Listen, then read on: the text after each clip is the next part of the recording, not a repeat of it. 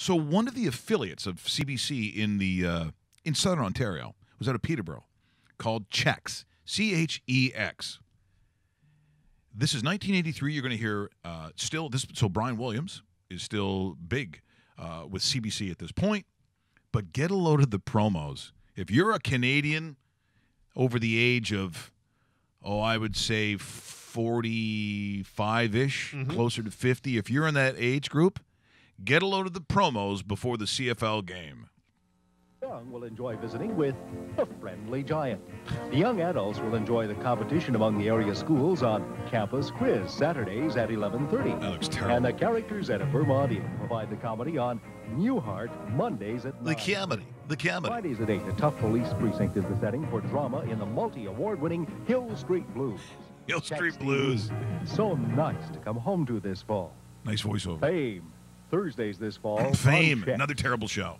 And then Brian Williams. Here comes. A CBC Sports presentation.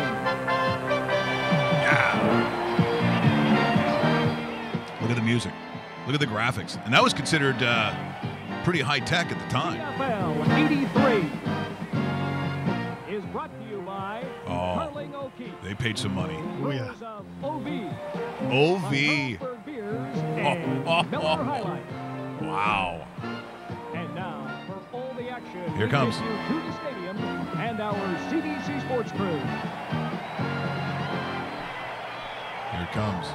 Last week, the Toronto Argonauts moved closer to an inevitable first-place finish in the East.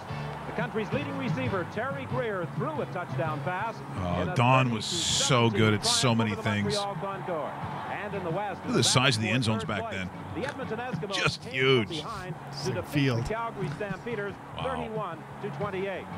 Look at This that. afternoon, last year's Grey Cup participants meet for the first time in this 1983 season here at CNE Stadium in Toronto. It's a big game for both teams.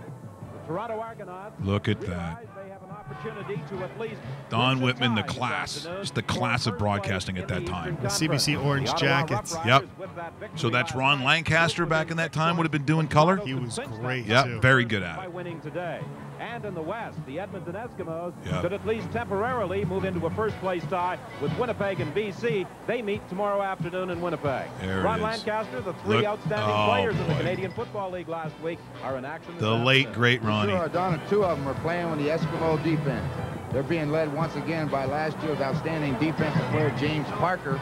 He was Quick defensive Parker. player Okay, of the great. week You know what? I'm sorry. I could watch this all day if I don't stop it. That just almost brings tears to my eyes. That was a very important era from me. What? Did we just become best friends? Yep.